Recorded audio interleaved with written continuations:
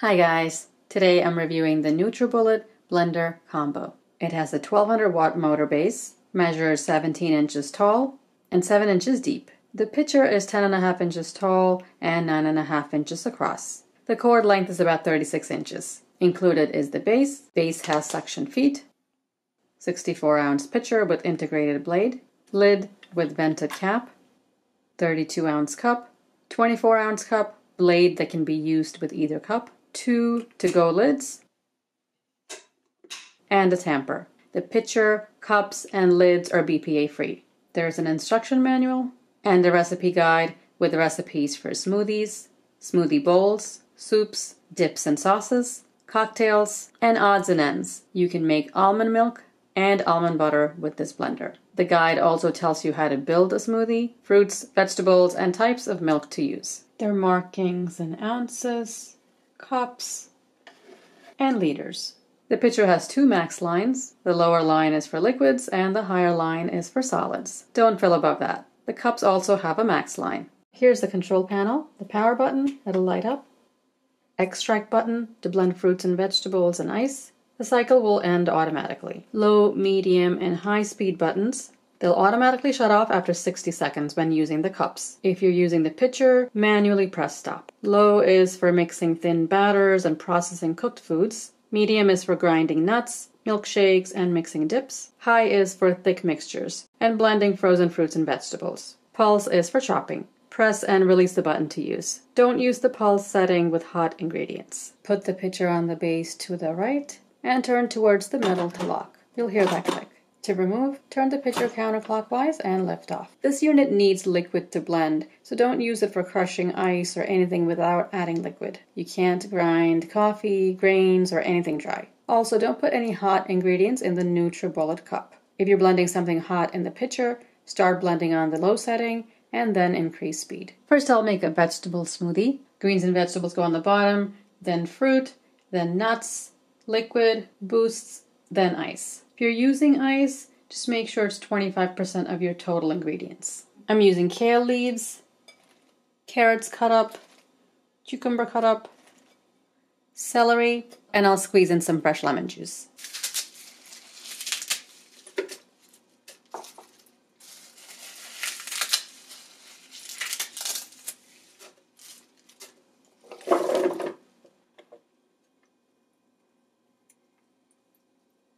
I'll add some water,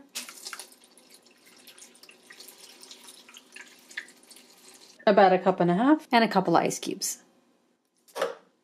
4 cubes.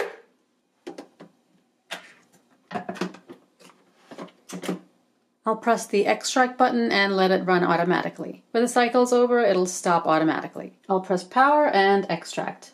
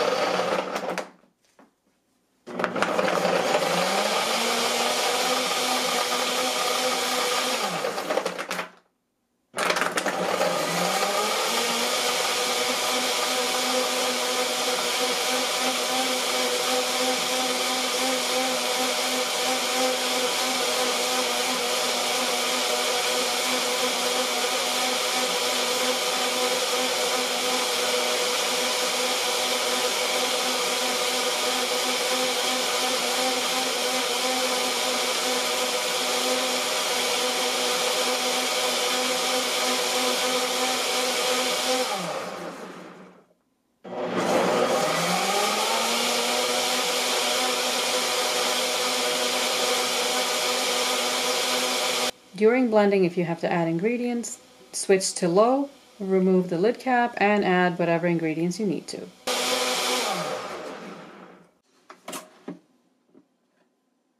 It's got a lot of foam on top.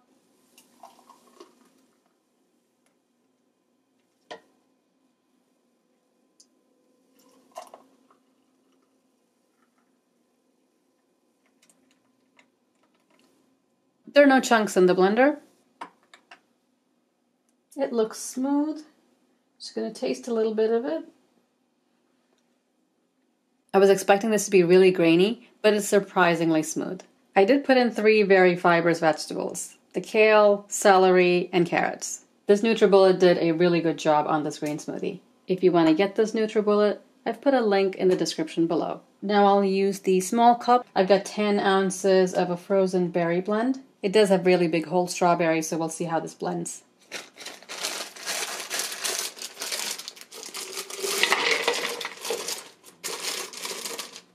It's just to the max line, so you know this fits about 8 ounces of fruit.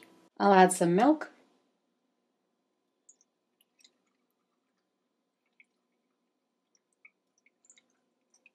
Screw on the blade.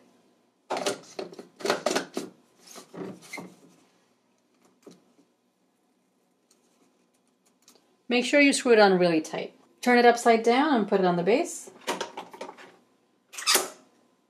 You heard that click? First I'll use the low setting.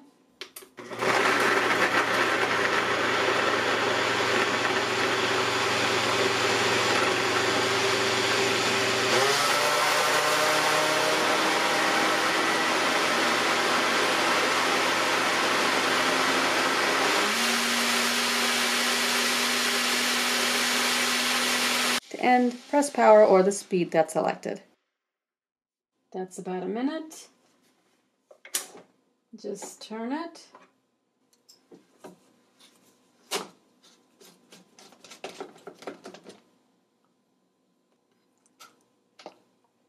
You can see this is almost like a dessert. It's very thick.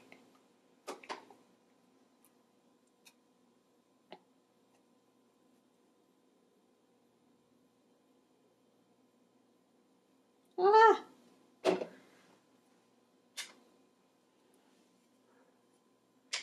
Overfill that. Let's taste this. It is creamy and smooth, but you'll bite into the seeds of the berries. It's not going to pulverize it completely. That is what you're going to get with most blenders at this price range. There are no chunks and everything's processed. Now I'll blend some grated coconut and green chilies to make coconut chutney. I'll add some water.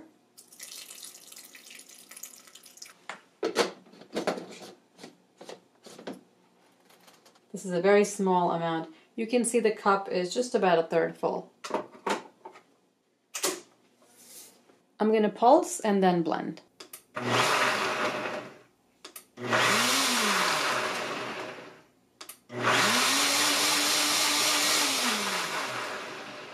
Now I'll blend it on medium.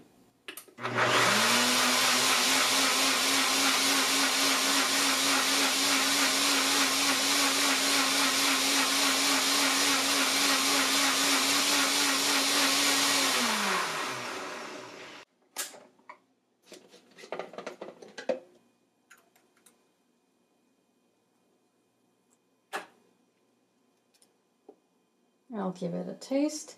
I forgot to put salt. It's really spicy. I usually blend coconut chutney in my Vitamix, but I really did want a smaller container because with a large jar you have to blend a lot of coconut. This NutriBullet does a decent job. It's not, of course, as good as the Vitamix. It's a little bit gritty, but it's not bad. The coconut was blended for about 1 minute. With this unit, it's recommended not to blend for more than a minute. So if you wanted to blend something a second time, first blend for a minute, take a break, and then blend for another minute. But just like with any blender, most things should be blended in 1 minute. Now I'll make a smoothie with some frozen mango, frozen pineapple, and milk.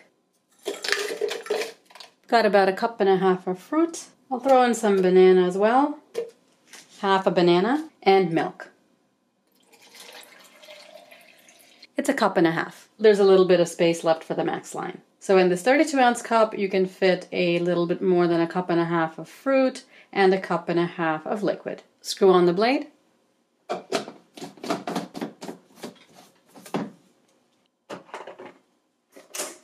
I'll press the extract button.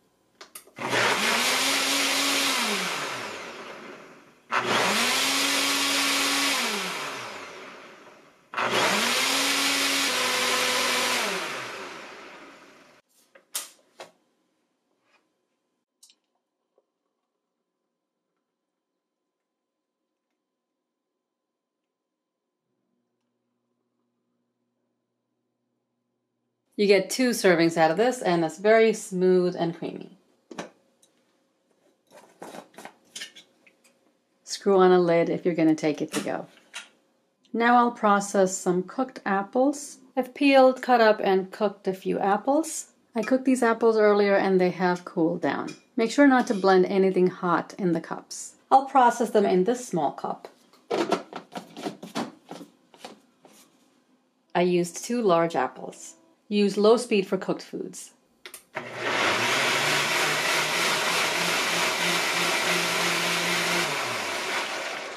The cycle did not end, but it looks like it's completely smooth. Doesn't need the full minute. It's very smooth, so simple things like cooked apples will take less than a minute. I added some of the cooking liquid from the apples, so that's why it's loose and runny like this. You can definitely get a thick apple puree, just use less liquid. If you're blending something very thick, pulse a few times and then use low speed.